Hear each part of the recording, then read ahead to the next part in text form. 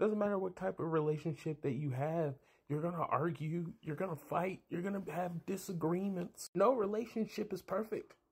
I don't give a damn what these romantic comedies keep telling you. I swear to God, Snapchat, leave me the fuck alone. At the end of the day, you gotta learn how to pick your battles. Right? Well, this disagreement between me and my fiance, I see no end in sight. Me and my girl will always argue about food. More specifically, pizza. Sometimes she only wants cheese. I want me some fucking pepperoni. She says there's too much pepperoni. I say there's not enough, goddammit. She likes pineapple on her pizza.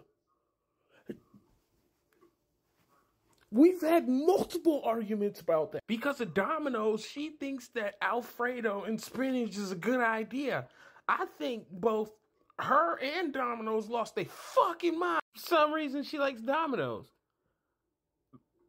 I think Papa John's is, way, way better. Both of us had a come to Jesus moment. And we realized that we could agree on a few things when it comes to pizza. Olives need to be abolished, and fuck thin crust. And before any of y'all thin crust crummy looking motherfuckers come up and say, oh, you don't know what you're missing. Fuck that. You basically baked a cracker, put some pizza sauce on it with some cheese on top of it and said, here's your pizza. Fuck you. And what the fuck do you mean you want olives on this shit? What you trying to get hurt? Is that what you're trying to say? We can both agree on the fact that it doesn't matter what type of pizza you get, the olives never make the pizza taste good.